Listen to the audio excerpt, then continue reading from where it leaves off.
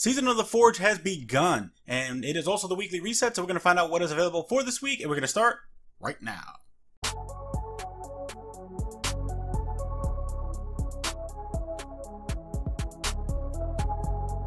What's up guys, Reckless here, and welcome to Guardian Watcher. So, as you guys can see, the Season of the Forge is now live. And this actually came with Destiny version 1.29, and this update was 10.838 gigabytes big. This thing is huge. There's many things that actually come in with this update. However, before we get into the video, if you guys haven't already entered into the Destiny 2 Forsaken giveaway for the month of December, and remember there will be 4 winners, yes, 4 winners, then click on the link in the description box below for your chance to win. So, for those who don't know, Season of the Forge has a lot of things that come with it, and this is also the weekly reset, so we will get into the challenges in just a second. However, for Season of the Forge, we do have heavy machine guns that are returning. We will have new weapons, new Crucible content, Iron Banner will be coming back, we will be having tons of gameplay updates, as well as seasonal ranks. Also, within Season of the Forge, we will be getting the Dawning event to return. Now, Black Armory is supposed to come to Season of the Forge as well. However, it will not be live until December 4th, 2018. And with this, we will be getting access to the Black Armory, a new forge of the chain activity. We will be getting a new raid lair, new exotics, new legendaries, new triumphs to collect, as well as bonus rewards. What those bonus rewards are, I don't know yet, but we're going to shortly find out. So, with this wonderfulness, we're going to go ahead and check milestones. We have to actually speak to Tess Everest at the Eververse, so we'll do that in just a second. But let's go ahead and go down to this wonderful challenges. So we do need to still complete bounties with Ikora, as well as earn 5,000 XP for the clan. And as I did say, we did need to go to Tess Everest, find out what she has for us. Let's go into Titan. Challenges here. We have your heroic adventure. You need to complete it, as well as the flashpoint is on Titan, and you need to complete lost sectors, heroic adventures, public events, and if you do the heroic versions of those public events, you can get this done a lot quicker. Then coming down here to Gambit, you need to complete Gambit matches, totally in 3. Whoops. As for Crucible, we have complete 5 Crucible matches, and you can do that in any one of these playlists except for private match. And we have Lockdown for the week's Crucible playlist. Coming to the Dreamin' City, Petra is now in the Ray Sylvia area, and you still need to complete 2 weekly bounties from her. Look at everyone just going to Tess. Jesus, that's a lot of people. God. So we are here at Tess Everest at the Eververse, and she is going to go ahead and give us this wonderful thing. And ooh, okay. These bright engrams look pretty interesting. So we're going to look at that in just a second. So for the Prismatic Matrix, we have Burnout, and wow, this looks amazing. Oh my god, that looks amazing. We get custom drive, destabilizers, as well as a random mod. Let's look at this baby. Like, oh my god, that looks sick AF. I'm so excited for this season. Then we have the Salute to the Colonel, which is the ornament for the Ace of Spades, or an ornament, because this is going to be the second. Colonel! That is so awesome. That is so, I'm sorry, totally sidetracked, but that is so awesome. Oh my god. Next we have Vanguard Dare Grips, which is gauntlets. And that was a timer. This comes with Mobility Enhancement mod, Plasteel Reinforcement mod, Momentum Transfer, Impact Induction, Sniper Rifle Scavenger, as well as Special Ammo Finder. Then we have Bond of, I can't even say that, Reciprocity, or Reciprocy, whatever, who cares. Comes with Innovation, Invigoration, Submachine Gun Reserves, as well as Post-Rifle Scavenger. I apologize for messing up that. It's Reciprocity, sorry. Then we have, I'm not even going to pronounce this thing for the freaking Titan. Comes with Mobility Enhancement Mod, Posterior Reinforcement Mod, Momentum Transfer, Impact Induction, Sniper Rifle Scavenger, as well as Special Ammo Finder. Then on the other side we have a Bad Run, which is the ornament for a Hazard of the Cast. That actually looks pretty badass, I'm not gonna lie. So far, Bungie is doing very well with Siege of the Forge. Then we have Competitive Dance, which is an emote. Oh yeah, I'm liking it. I'm so liking it.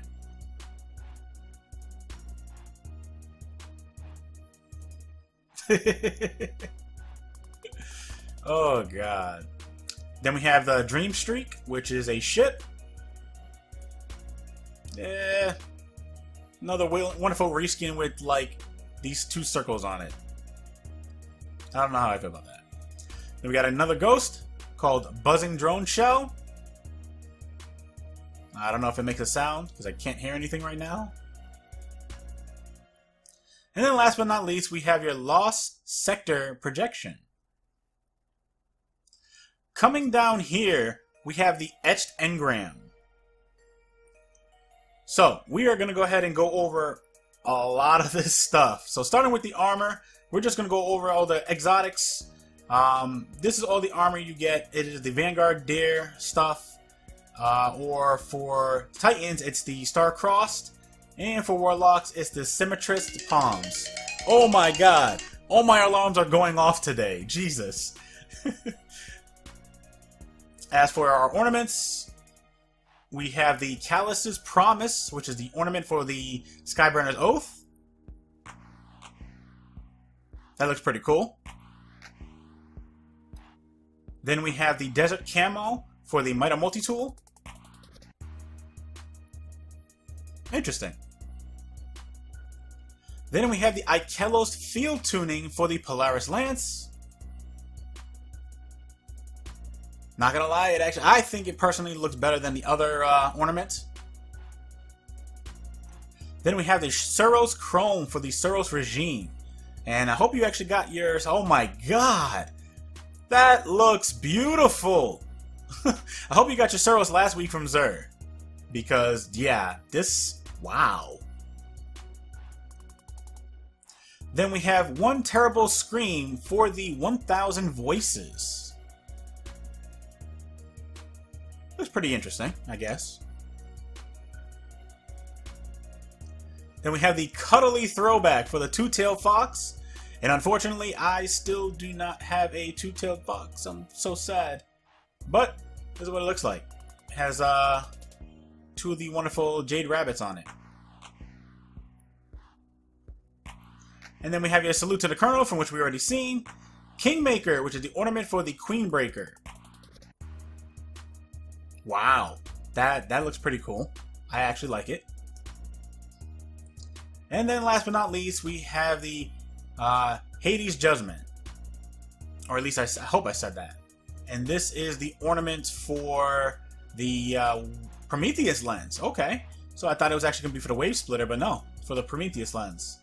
Coming down here, we already seen a Bad Run, which is for the Hazard of the Cast. Then we have Blind Faith, which is an ornament for the Trust. It's pretty interesting.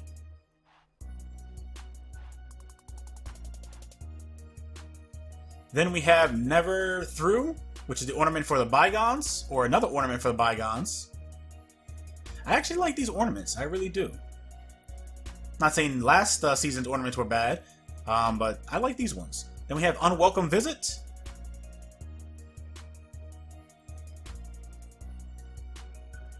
And that is the ornament for the Distant Relation. Then we have Salt the Fields, which is the ornament for the Pillager. That looks pretty badass. And then we have Fell to Earth, which is the ornament for the Parcel of Stardust. What? That looks so sick. Next we have the Over and Done With, which is the ornament for the Dreaded Venture. Okay, okay. I got you.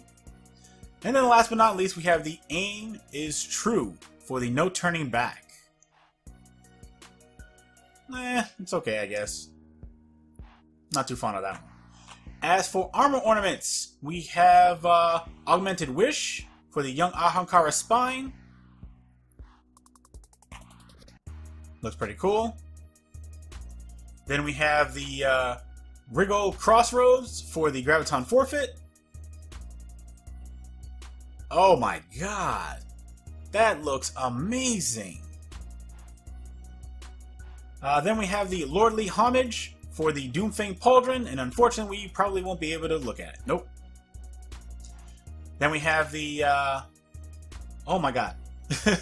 Thanatonauts Peril for the Mask of the Quiet One, as well as the Eyes of Mercury for the Sunbracers, and last but not least, we have Matter Flare for the Lunafaction Boots. As for ghost shells, I am only going to go over the exotic ones. We have the Rust Punk Shell. This comes with Treasure Hunter, as well as Omni Telemetry and a random mod. Then we have Neon Helix Shell. This also comes with Guiding Light, Omni Telemetry, and a random mod. Actually looks pretty cool. Then we have the Future Perfect Shell. Okay. Comes with Speed Demon, Omni Telemetry, and a random mod. Kind of looks Siva-like, but with blue. Then we have the Sanctum Plate Shell. And this comes with Banshee's Favorite, as well as Vanguard Scanner, Crucible Scanner, as well as a random mod. I actually like it. It's like a crystallized ghost. That's kind of see-through.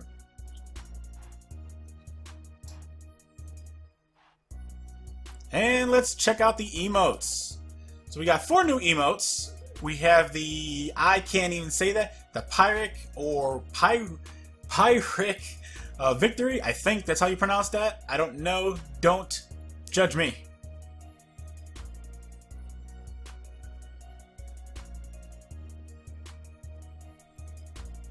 Then we have Let's Chat.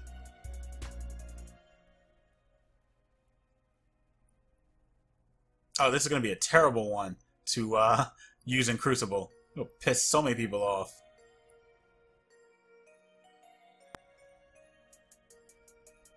Then we have Nothing Is Wrong.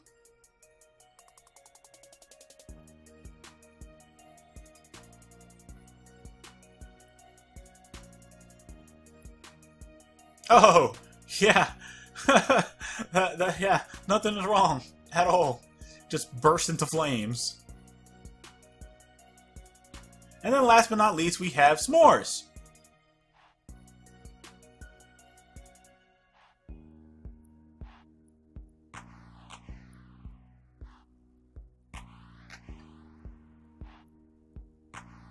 That's awesome.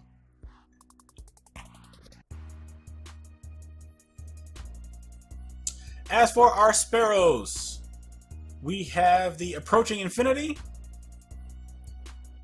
This comes with custom drive, destabilizers, and a random mod. We already went over the Burnout, and the last one is the Bronco. Oh, that's pretty huge. It's pretty nice, though. It also comes with custom drive, destabilizers, and a random mod. That actually looks pretty nice. As for the ships, we have Unsecured Outcry.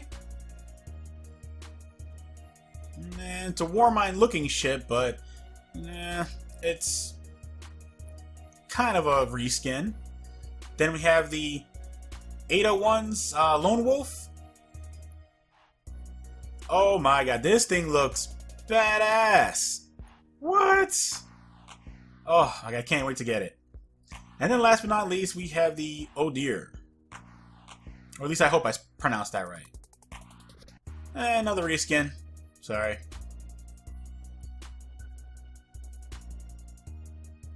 Coming to shaders, we have a couple new ones. We have Deep Sea Jaunt. It's pretty much what it looks like. Then we have Temperature Wash.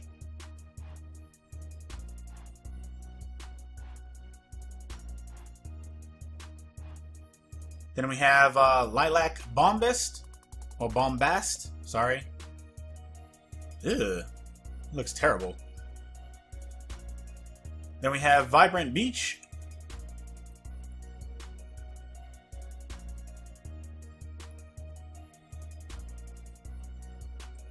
Chalco's Finery.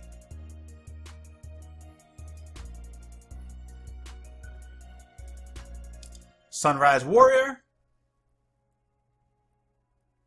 That's really pink. And then that's all for the new ones. As for mods, we do have a couple. We have new projections, 3 as 1 projection.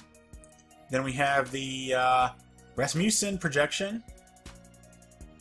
Rasmussen, huh? That sounds pretty interesting. Then we have the Mayrin projection, the Satu projection, the Wise Owl, Artist Palette projection, Lost Sector, Taken King, Partheon, Quillen Inc.,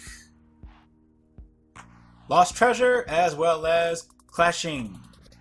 As for transmount effects, we get to preview these. We have Signal Processed. It's pretty cool. Then we have Only the Finest. Guiding Light. And last but not least, the Past Unearthed. That actually looks pretty cool. I like that one a lot. And all the other ones are just previous ones.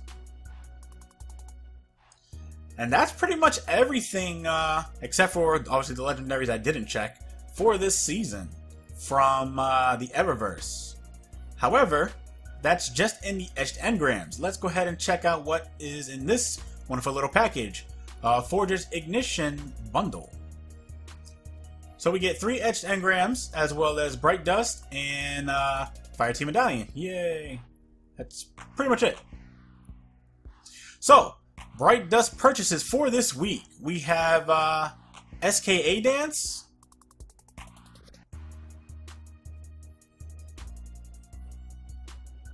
I'm assuming they're just going to go in an entirely huge circle. Yep. Then we have Awaken the Warmind, which is not a new one. It is an older one from the Warmind DLC, obviously. Then we have, I'm not even going to say that. We have a new Sparrow. And another new Sparrow. New ship. Ruby Slice. That's a pretty small ship. Then we got another new ship called Armcoat.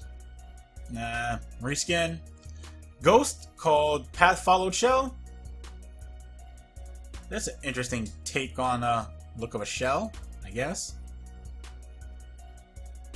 Then we have Lost Treasure Projection. Armor of the Week is Boots. For the Hunter, it comes with Mobility Enhancement Mod, Restorative Mod, Dynamo, Rifle Dexterity, Armor Scavenger, as well as Primary Ammo Finder. Coming down here, we have the Tangled Paladin for the Black Talon, which is an ornament. Or this is an ornament. That actually looks pretty cool. I like it. Then we have the Down to Business, which is the ornament for the Sweet Business. This is an older ornament.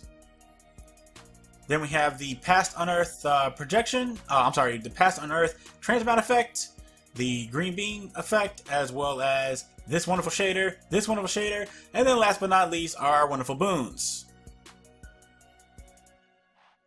As for page 2, all you get is your weekly bounties, and I already got the last one, as well as the Faster Than Speed bundle, which comes with Hypervelocity, which is an ornament for the Thunderlord, as well as Corrupted Ether, which is a Transmat effect, and 150 Bright Dust.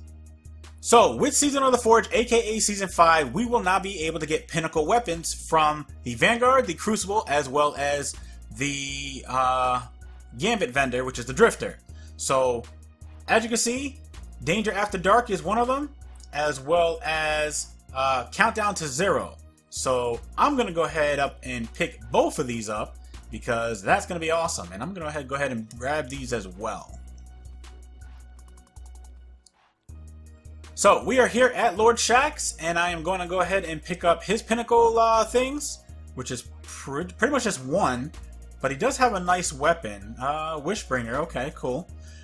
So, here we are at the Drifter, and we are going to go ahead and pick up his Pinnacle weapon quest. However, he did change the package here for the Trust, and he just automatically gives you the Trust instead of opening a package. And that, my friends, brings us to the end of the video. If you enjoyed this video, feel free to watch these videos as well. You never know. You just might like them. And if you do, leave a like, share them, and then come back for more, because you know you want to. Thank you guys for watching, and remember, less guns doesn't mean less crime. And I will see you guys next time.